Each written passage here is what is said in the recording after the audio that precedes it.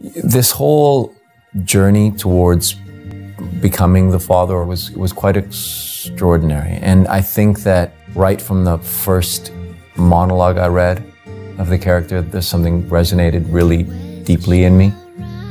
The truth of a person who has been stripped of love once in his life, finds love again, and then is stripped of it again. Absolute devastation and rage and wrath. And the player is going to face that in a moment that's going to be their truth as well. I think that he is dangerous in the depth of his love and in his commitment to an idea and to his truth. And his truth matters more than anything or anybody. There's also wonderful empathy about him. And it's funny that I know that my role in the game and in the world is a villain, but I don't think of the father as a villain at all. And there was not a word that came out of my mouth that I don't believe in some very profound and meaningful way.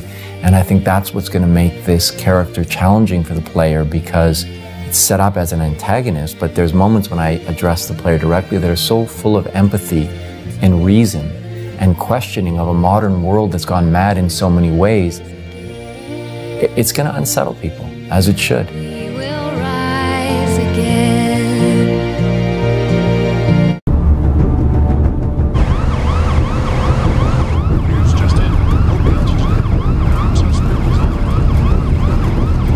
Family members.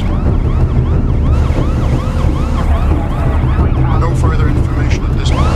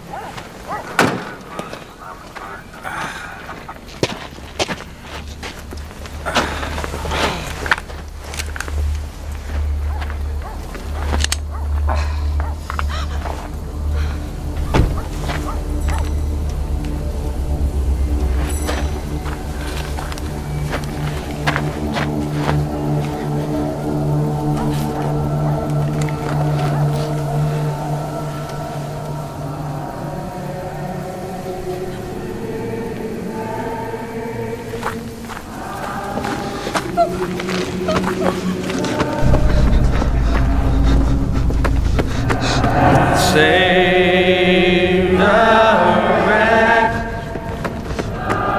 me, and now I'm found. I was blind. Now I see.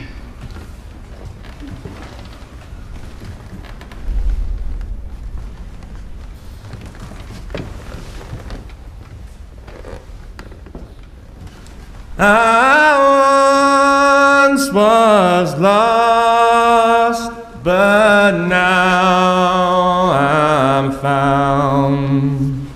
Was blind, but now I see.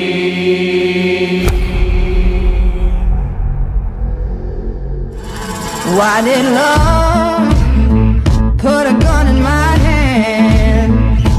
Why did love put a gun in my hand? Was it for redemption?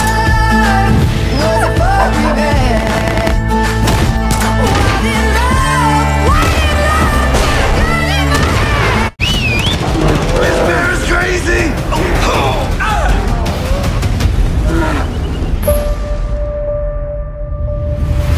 Cocksucking motherfuckers!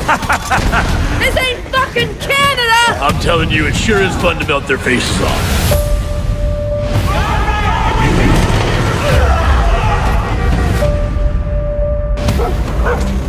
I'll send you to hell myself!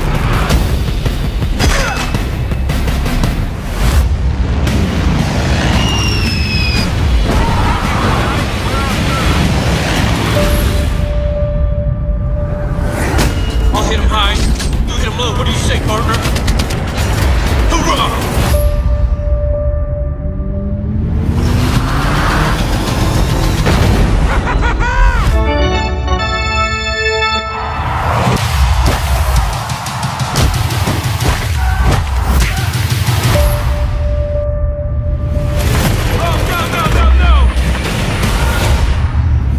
Not your day, sir.